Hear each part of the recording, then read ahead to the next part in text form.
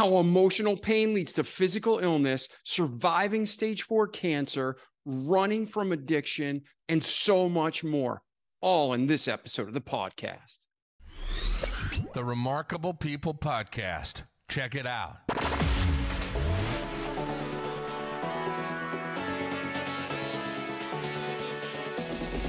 The Remarkable People Podcast.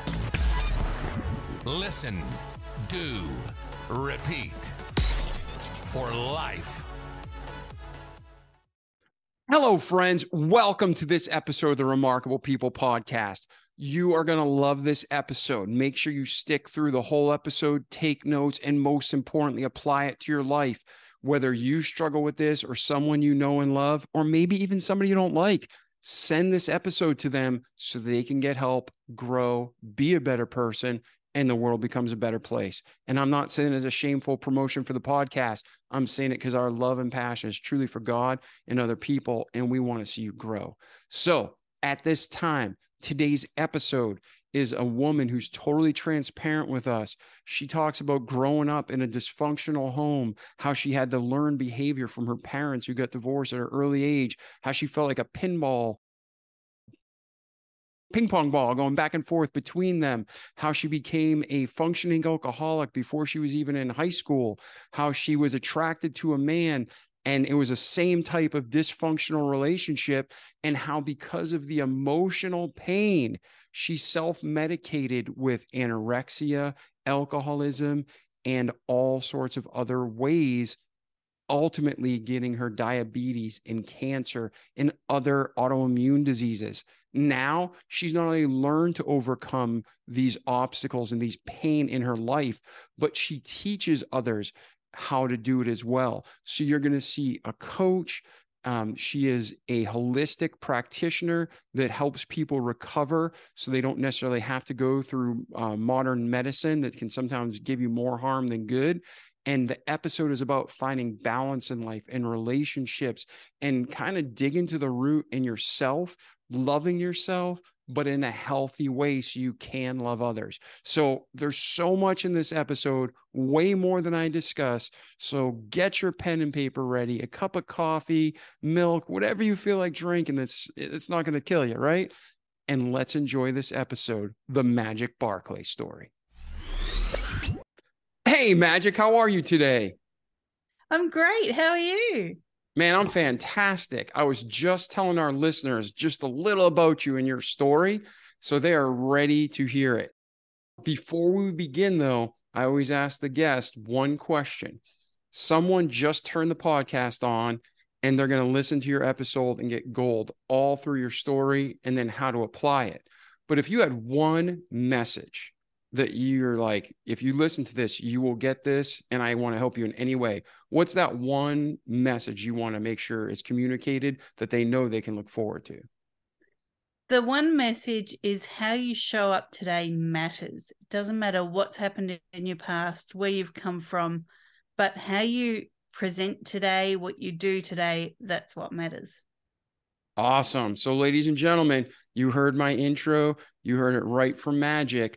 So Magic, at this time, you had a whole life from birth through today. Bring us through your stories, the highs, the lows, the everything in between, so we know what grew you to this point in life that's such a passion in your life. Yeah, well, look, I came from quite a traumatic childhood. You know, my parents were split when I was really little and became the ping pong ball between the two of them, I guess, through a long divorce. Fast forward into teen years, I kind of had a lot of issues going on. I was an alcoholic, I was anorexic, and I just wanted someone that paid attention to me because, you know, I'd spent most of my life just being forgotten. And so I met a guy who put me on a pedestal and I thought, wow, this is fantastic. Turned out to be exactly the opposite. So I was in a very unhappy marriage for quite a long time. Luckily, I got 2 wonderful kids out of it. Wasn't all bad. Low, I had to leave in a hurry with my kids. So this all happened right before I found out I had cancer and diabetes and a number of other things going on. So I really had to look at where my life had taken me, how I'd gotten there, and what I was going to do about it. And that's where I looked at all the things in my past had absolutely nothing to do with anything, apart from the fact that they were traumatic. It was what I did today that mattered. So I took my health into my own hands. I became the best single parent I could be because my kids didn't want anything to do with their dad. And, I had to show up every day, no matter how crap I felt, because, I had stage 4 cancer. There were days that I could barely even get out of bed. I had to show up because I also had 2 kids watching me, and I had to show them what a strong person looked like. So that's it in a nutshell. A lot going on. My journey into health took me into functional medicine, which is where I am now. And you know what? I teach that to my kids because I still tell them what you do today matters. Whether you're going to use some essential oils, whether you're going to look at dietary changes to keep you healthy, what happens today matters. What you did yesterday doesn't. That's excellent advice. And it's hard. You want to learn from the past, but you don't want to dwell in it. And there's a really fine line of balance there, right? There is, because the more you dwell on it, the more trauma you're causing yourself. Yeah. Yeah. So we're going to definitely break that down, but let's go back. It sounds like the first thing that you experienced was, you said, like a ping pong ball back and forth between your parents and divorce. And it sounds like you had learned behavior and you absorbed that. And then you were kind of drawn to it, whether you realized it or not at that time, in a marriage. So what kind of things did you experience in your childhood that you subconsciously craved in your adulthood? It was the negative attention. So it was the tit for tat fighting. You know what? I saw my parents do it, and that's exactly what happened in my marriage. It was the devaluing of the other person. I saw my parents do it, and of course, it's exactly what happened in my marriage. And it was the lack of true affection, the lack of understanding, the lack of knowing personalities. Like, there was basically no education there. My parents were 2 people that should never have gotten together. And again, in my marriage, my ex-husband and I should never have gotten together. So it was really that pattern continuance. And it wasn't until I did a whole lot of self-development work that I realized, you know what? It takes 2 to tango. It wasn't just me being a victim. I was contributing in my marriage, and I saw that with both my parents as well. And it was about learning who you are. And I think that is the key, that no matter what relationship you're in, whether it be a marriage, a friendship, a business partnership, your next door neighbor's friendship, whatever it is, you need to know who you are, because if you don't, you can't expect the other person to communicate effectively. And for those people listening, some people know because they're in a terrible relationship, and hindsight's 2020. Some people are listening now all over the world, and they're like, you know what? She's saying things that are eerily familiar, and I'm about to get married. What advice do you have for the people listening?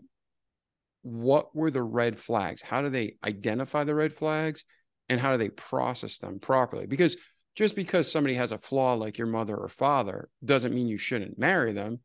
But at the same time, if that's what's attracting you to them and you're trying to quote unquote fix them, that's an issue. So talk about those 2 things, identifying the red flags and how to kind of process them. So, is this dangerous or is this just life? Sure. Well, red flags come in, I guess, many variants. You've got your true red, you've got your blood red, there's so many shades of red. So what you're really looking for is something that doesn't make you feel good. Because if you don't feel good, the way you project to the other person in the relationship is changed, it morphs. And so they're going to retaliate. They're going to reflect you not feeling good by them not feeling good. Sounds a bit more complex than it needs to be. But anything that you go, do you know what? I don't like what he said. It doesn't make me feel great. Red flag. I don't like what he did. There's something about it. Red flag. Also, you have to look at, especially if you're about to get married, look at the family that you're about to marry into. Okay, so in my case, my ex's parents were still together. I thought that was the bee's knees because, I came from a family that broke up when I was 3. But the relationship between his parents was something that I didn't actually look at properly. I was just looking at the macro chunks of their relationship, but not about how they interacted, not about how they spoke to each other. And so therefore what he'd learned. Now I knew that what I'd learned wasn't great because, I had 2 opposing sides at each other at war all the time. So you really have to look at things, like I said, that don't make you feel great. You have to listen to your gut. We've all heard of gut instinct. You're walking down the street, you want to cross the road, and something tells you don't step onto the road, there might be a bus coming. And sure enough, a couple of seconds later, bus comes hurtling down the street and you're like, wow, thanks, gut. You saved me there. Do the same in a relationship. If that gut instinct is saying something's not quite right, it's probably not. And here's a big tip, and this is one particularly for the ladies. We always do this. We think, do you know what? He's not perfect, but I can change him. I can teach him. No, you can't. You're not his mum. You're his partner. Do not try and take the lame duck into a relationship because it's just going to go all kinds of sideways. It is not your job to fix anyone. It is not your job to change anyone. The only person that you can change and heal is yourself. So when you're looking for red flags, really do look for things that trigger you because there's a reason why. That is excellent advice. Excellent advice. Now let's talk about every person has flaws, and coming from relationship to another relationship, that brings baggage. And I don't care who you are. Like the biblical model is you stay pure, you marry someone, and then you learn to interact and share life in all ways. But that physical connection is huge. We have a society that pushes have sex with everybody, pick the best one, and then get married. And it's really not even relationally focused. But it doesn't matter if somebody's been with one person or 100 people, they're bringing in landmines. They're bringing in emotion. So when we see red flags or we feel something, it may not be towards that human. It may be something we're carrying with us.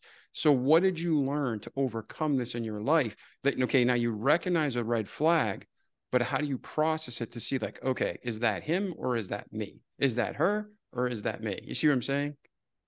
Yeah, definitely. Look, the first thing is, have a really honest conversation with yourself. And we don't do this enough.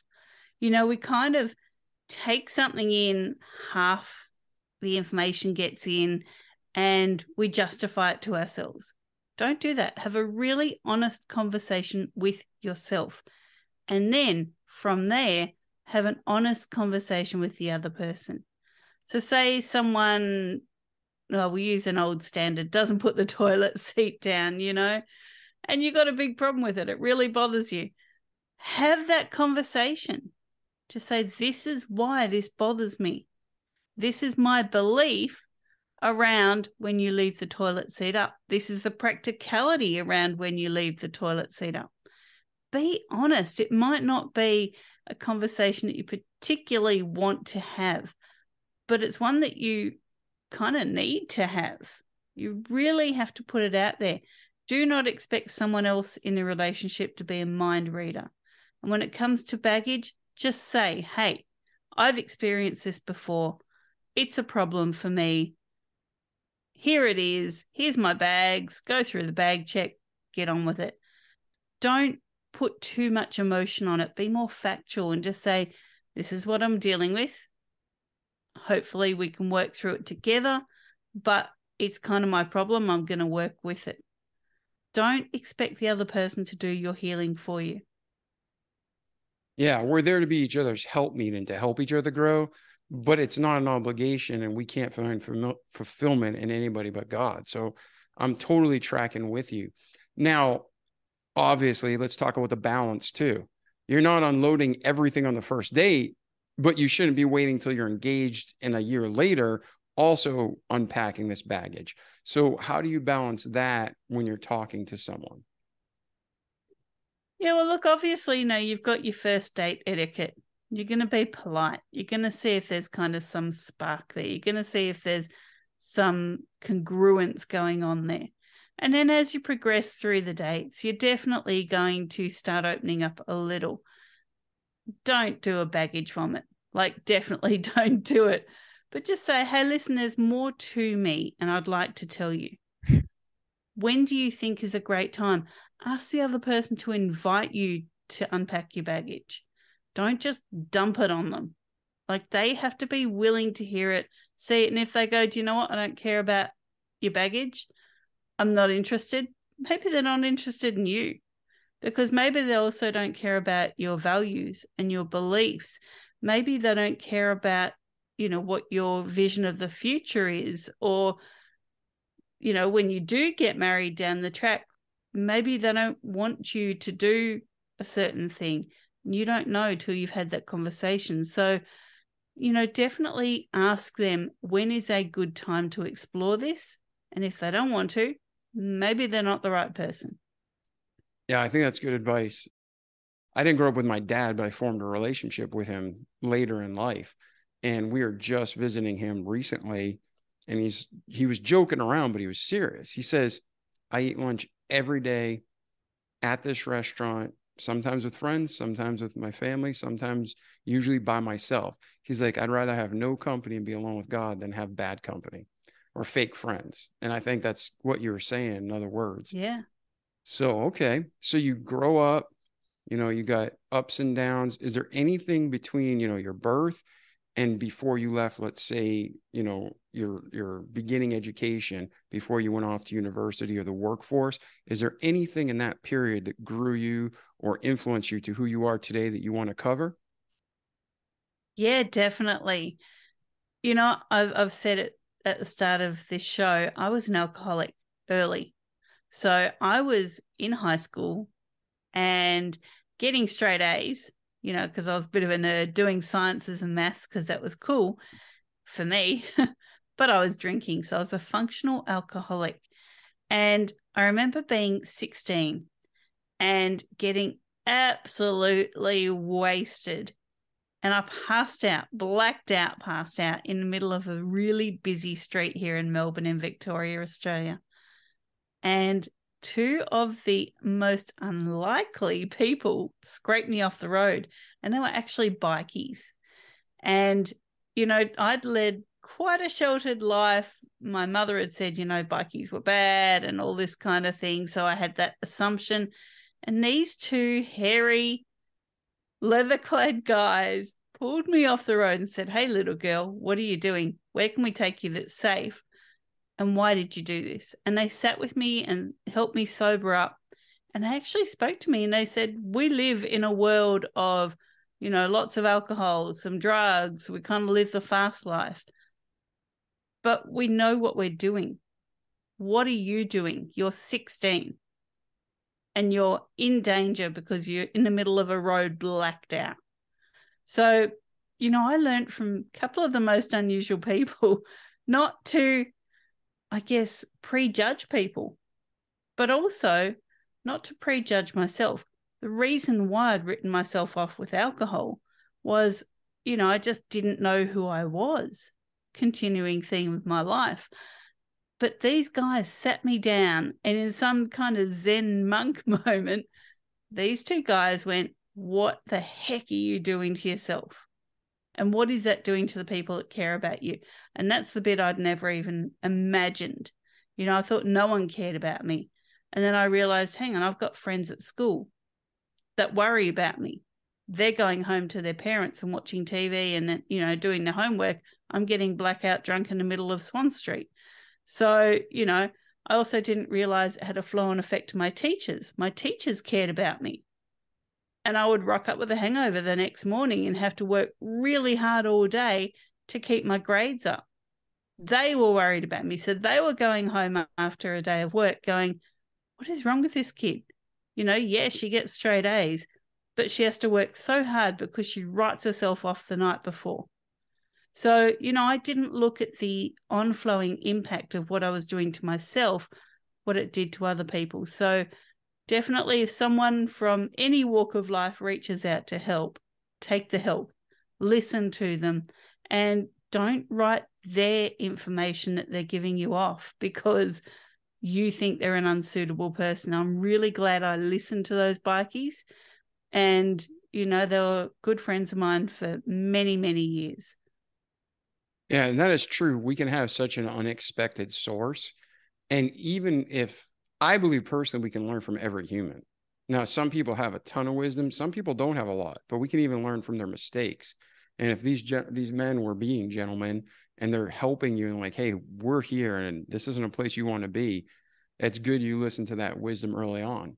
So from that moment in life, where did life take you? Did you immediately stop drinking? Was it a transition? How did life go for you there? No, it wasn't an immediate thing because I was addicted. In fact, it was another 10 years before I actually stopped drinking. But I started looking at why I was drinking. And, it took me a couple of years to go through but I like it. That's why. And then I realized, no, hang on, there's more to this. Unfortunately, I had an eating disorder as well. So there was a lot going on mentally for me. But it was the slow unpacking of, why am I doing this to myself? Why am I writing myself off? What is that telling me about the world? Do I not have any faith in anything, let alone myself? I've never been much of a religious person. I do believe in a higher power, but I didn't believe in myself. Whether you believe in God, higher power, whatever it is, Father, Son, Mother Earth, if you don't have a sense of self, nothing else can help you because you've got your walls up. You're not going to be taking in anything. And for me, that was the problem. My walls were up. Now, I have to say it was an incremental learning process for me. Like I said, I didn't stop drinking. I didn't get blackout drunk in the middle of a road again, but I didn't stop drinking until I got pregnant with my first son. So, take the learnings that you get every day and don't expect to change overnight. Don't say, I'm an alcoholic, I'm going to stop drinking today. That's it. There's a reason why there's AA and the 12 steps. You have to take it step by step. No matter what your issue is, no matter what your problem is, be thankful for yourself for each step that you take. I was thankful I wasn't blackout drunk in the middle of a road anymore. All right. And then I was thankful that I was only drinking 3 times a week. And then I was thankful that I was only drinking once a week. And then I was thankful that I could stop completely. And now I'm thankful that I can go out to dinner with someone, have one drink, I'm okay. I don't crave it. I don't need it. It has no ownership over me. And more often than not, I don't even drink. I'll just have, a juice or something. So what I'm saying to you listeners is take each step, thank yourself for that step, and don't expect to change your life overnight.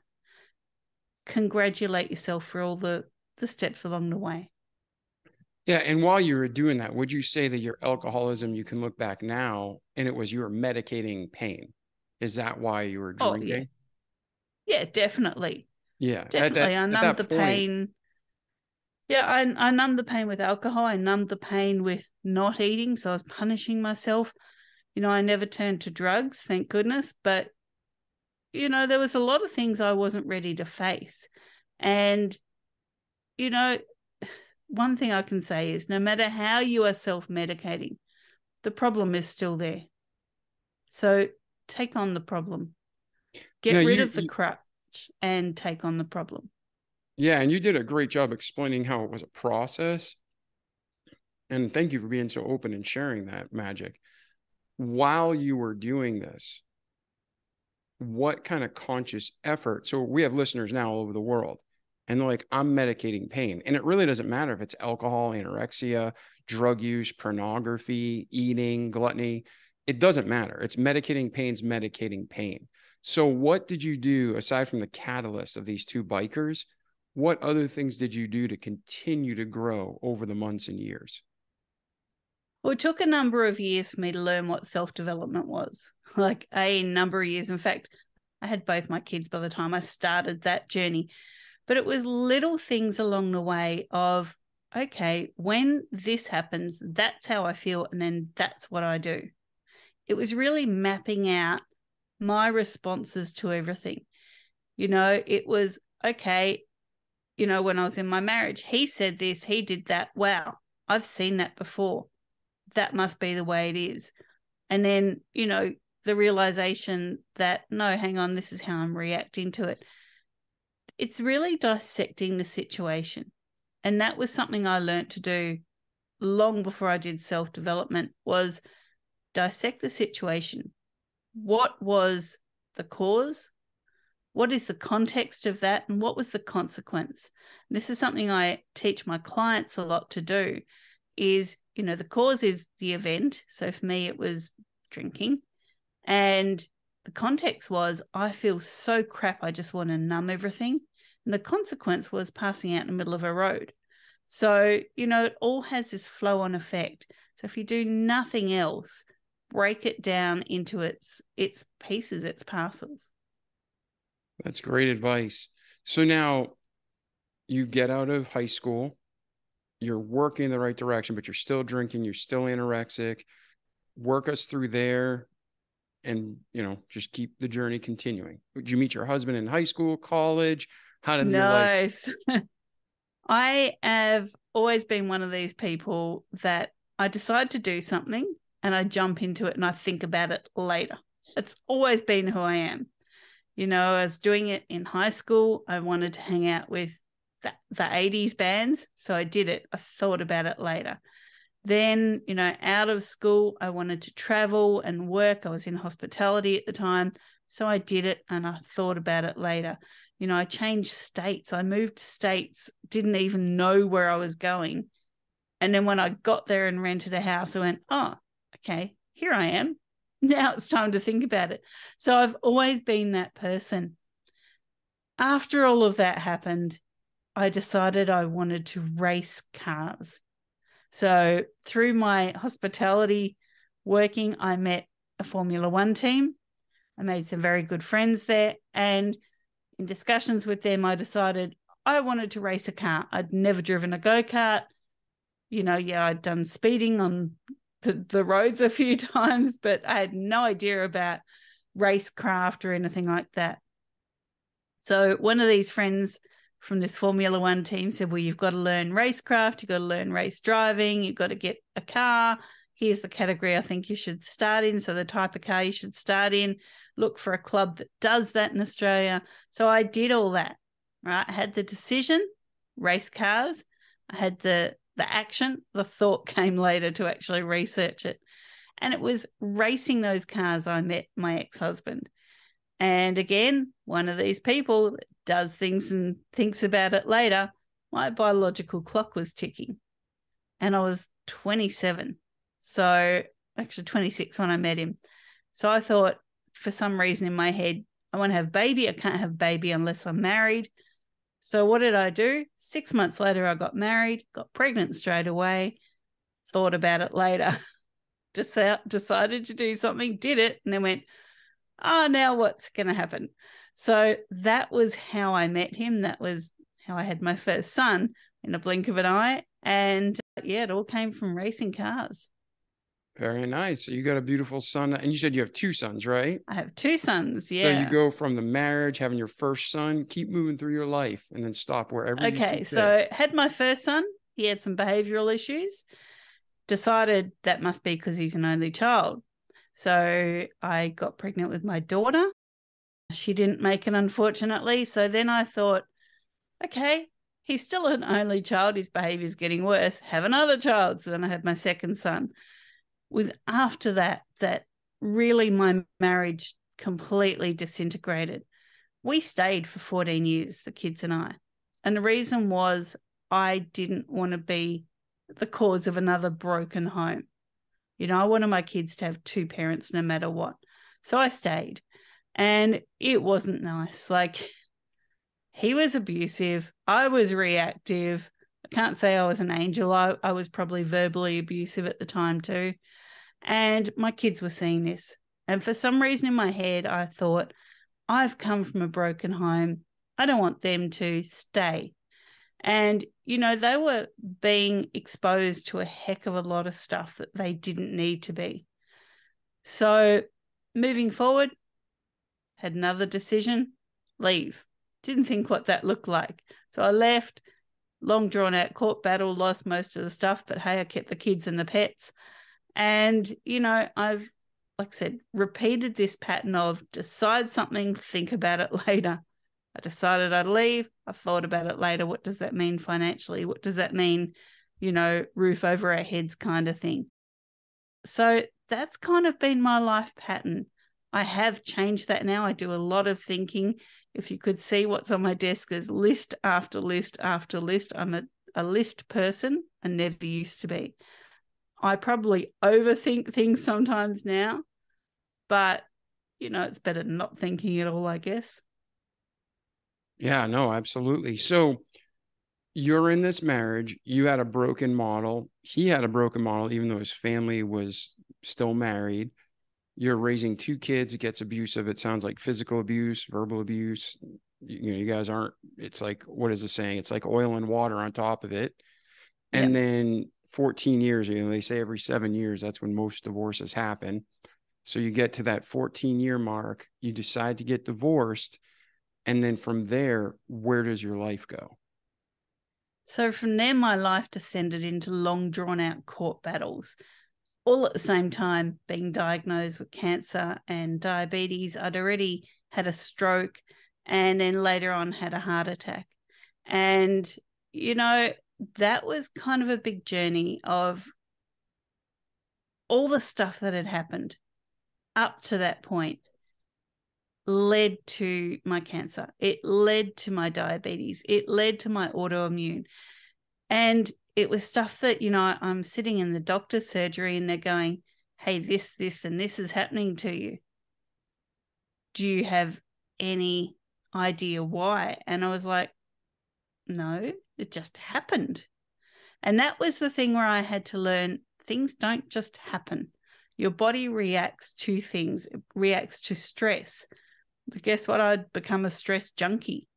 Here I was, early 40s, and I know nothing but stress.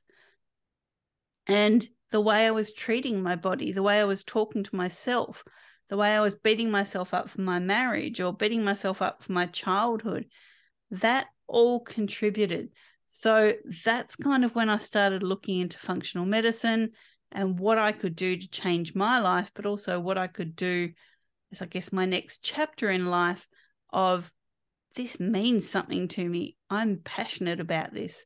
And so this is the next road to take in my career.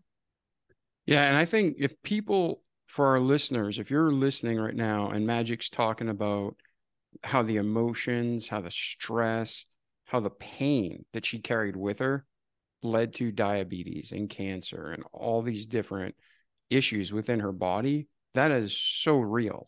You can get sicknesses from environment. You can get sicknesses from your diet, putting poison in your body. But most of these sicknesses and illness that people struggle with all over the world, not just in America, are because we're internalizing pain and not letting it go.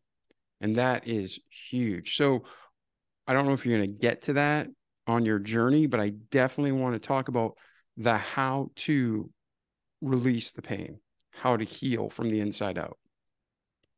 Yeah, well, on my journey, I read a book called When the Body Says No, and that's by Dr. Gabor Mate.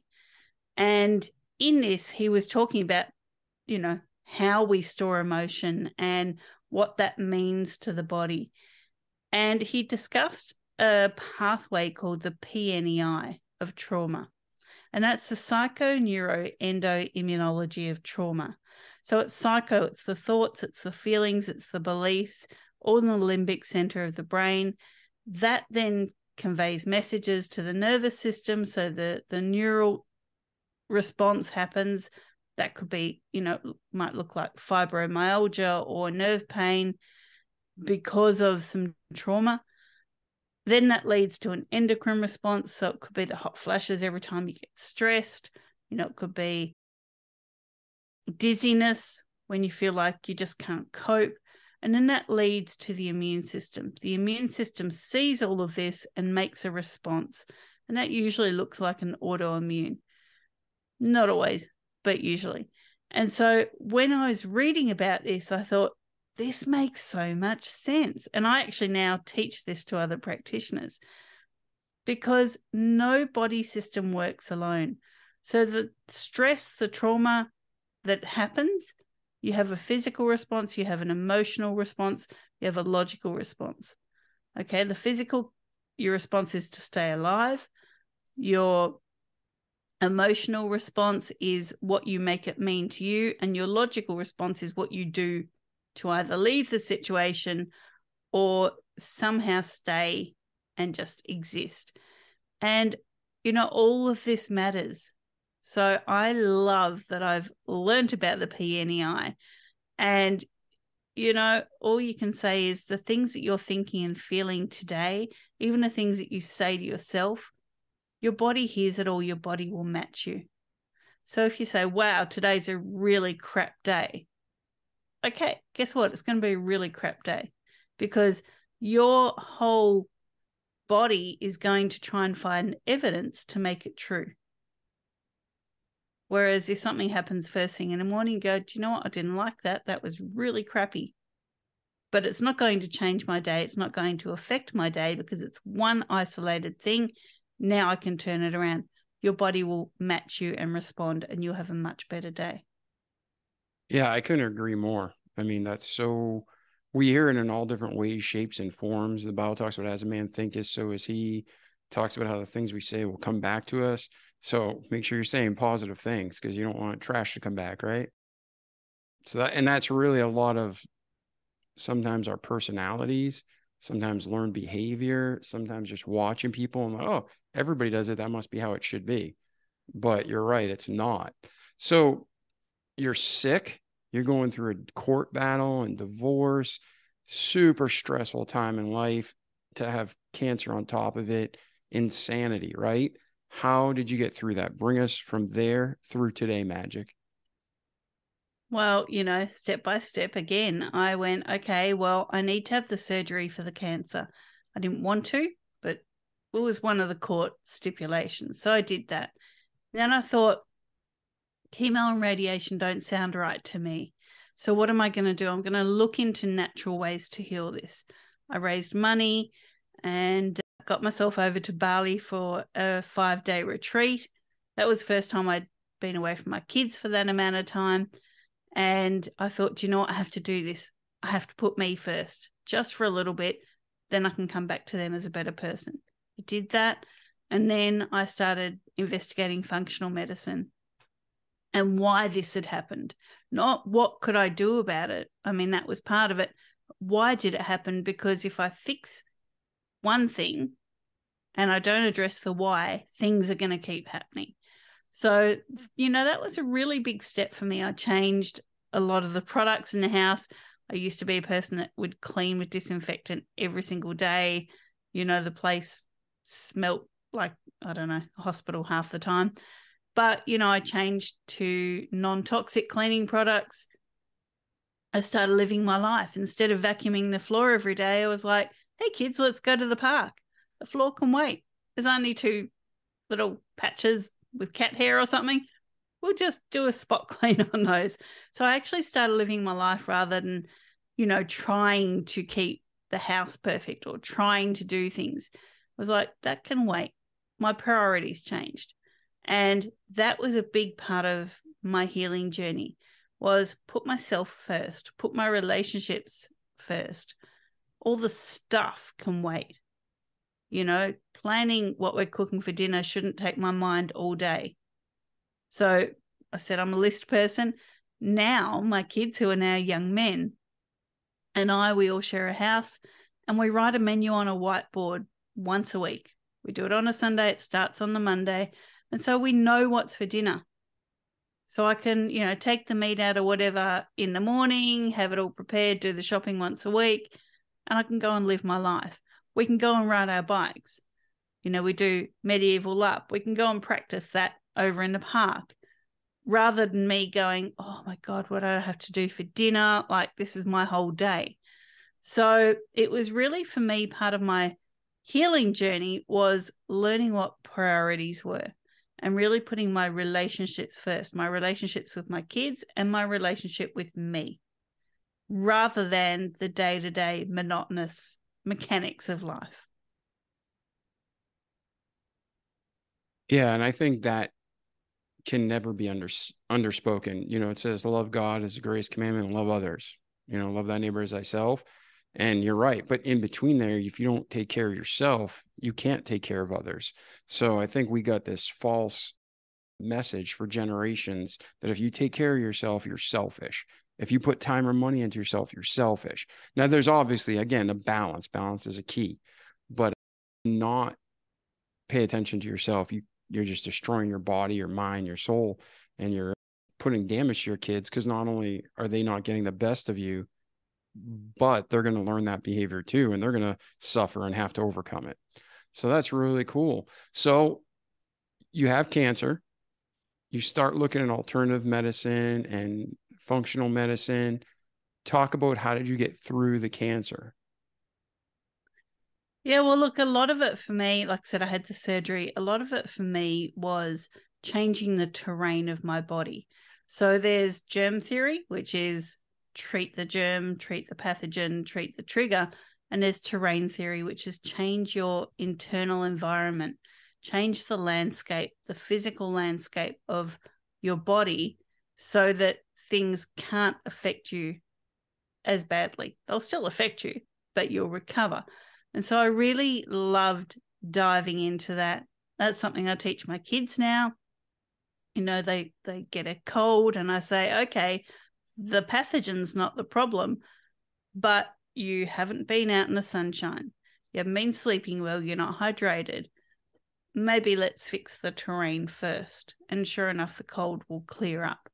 So, you know, it's something that I loved learning. I had to put it into my daily life, and it got me through the worst of times.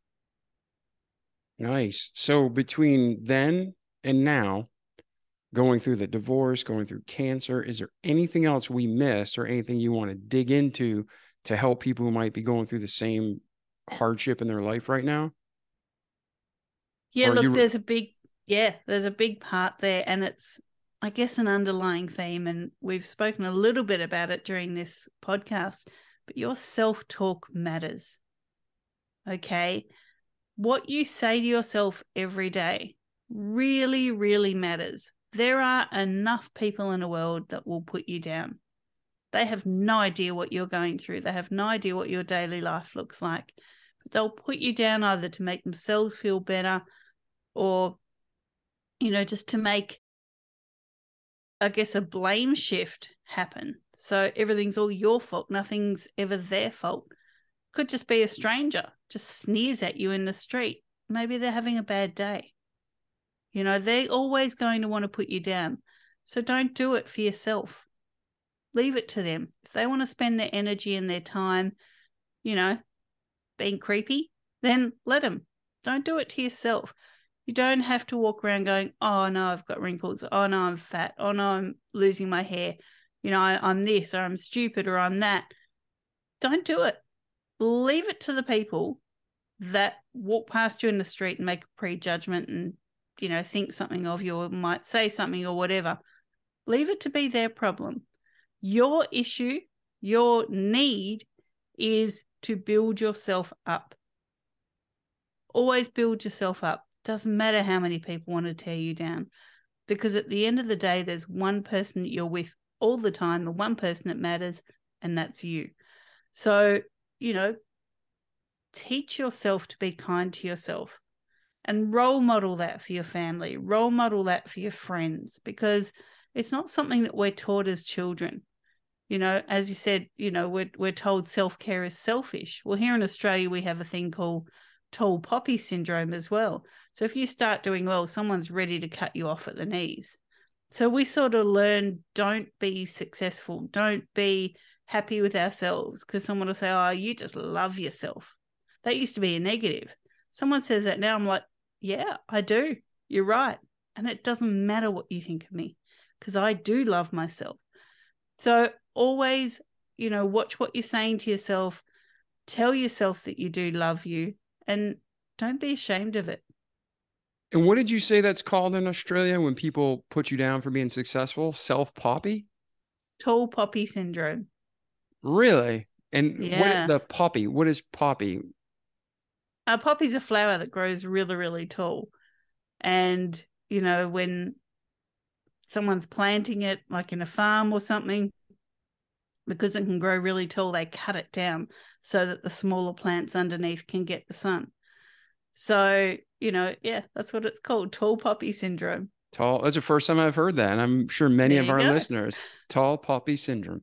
All right, man. Yeah. Self-talk, huge, huge, huge.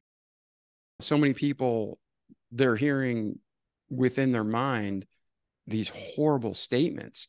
And one of my friends, he was actually on the podcast, Rob Jackson. He taught me, sometimes we think these thoughts about ourselves, but sometimes Satan tries to plant them in our head. And he says, what are the voices saying? Not like you're hearing voices crazy, but are you hearing, I am horrible, I am worthless? Or are you hearing, you're horrible, you're worthless? It's like, that's the difference between if you know it's a thought that you have or if Satan's planning it. He's like, either way, it's a lie. But he's like, so go back to truth. But he's like, that way you can identify at least the source of the evil. So I thought that was brilliant way to just easily diagnose what's going on with you. So now you're doing this, you're learning self-talk, you're taking care of yourself, you're going to Bali to do a cleanse. From there to today, where did your life go, Magic? Yeah, look, from there, my life went into study. And I said to my kids, I need to study. I need to heal my body, and I need to heal my mind, and I need to heal our relationship. And one thing my younger one said to me was, there's nothing wrong with our relationship, Mum. And I said, actually, there is, because I'm not the best person I can be. So I'm teaching you to not be the best person you can be. And that's wrong in our relationship. So, I went to a whole lot of courses and actually traveled to Malaysia for one of them, and around Australia for a whole lot of them, and came back and said, okay, now I think I know how to be the best person I can be, and now I want you guys to do that too. So it's a work in progress with some young men, 20-somethings, to teach them that. But that's part of my mission as their mum, is to say, okay, this is how you evaluate what's going on in your life. This is how you work on yourself, and this is how you be a better person. Excellent advice. Well, I've learned a ton. I'm super thankful for you being here today. Between your birth and today, is there anything we missed on your journey that we need to cover or you want to discuss? No, 50 years of trials and tribulations, and here I am. That's awesome. And I love who I am. That's a beautiful thing. That makes me happy just to hear it. So I'm so thankful you can say that. And for our listeners, if they can't say that and they want to get a hold of you, let's talk about where's Magic today. What are you up to? Where are you heading? And how can people reach you if they want to continue the conversation? Definitely. Well, everything is on my website. That's www.holisticnaturalhealth.com.au. It's holistic with a W in front of it. Don't forget the AU at the end. And there you'll find my blog. You'll find my podcast, A Magical Life, Health, Wealth, and Weight Loss. You'll find all of the services that my team can provide. And you'll find a thing called a root cause analysis. So if you're dealing with any kind of health issue, definitely ask for a root cause analysis. We'll send you an intake form. We work via Zoom all across the world. And that root cause analysis is complimentary. We can give you some ideas where your health might need to go. We might offer to work with you. We might send you to another practitioner. Or we might say, hey, look, here's some tips. Have at it. If you want to work on self-development or anything, just send us a contact on that website. to say, hey, I heard you on the podcast. I'm interested in, you know, how I can grow my sense of self, or how can I heal my talking to myself. You know, do any of that, reach out on the website. Excellent. Excellent. Well, Magic, it's been a true honor to have you here today. I'm super thankful and I appreciate your time. Ladies and gentlemen, like our slogan says, don't just listen to Magic's story and the great advice she's giving. Do it, repeat it each day. Like Magic said, it's a process. So you can have a great life in this world, but most importantly, an eternity to come.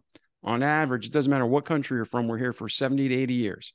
That's a speck of a grain that fell off a speck of sand. Eternity's forever. So make sure your eternal salvation is taken care of. Make sure you have joy and peace in your life and you're walking with God.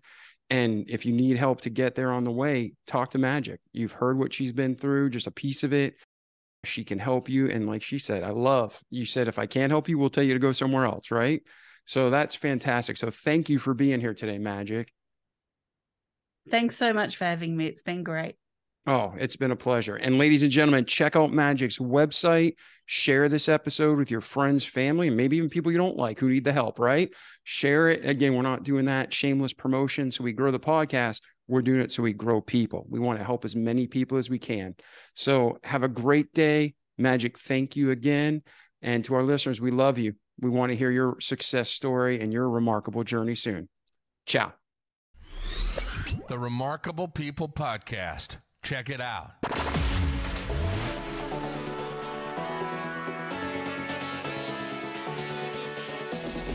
The Remarkable People Podcast. Listen, do, repeat. For life.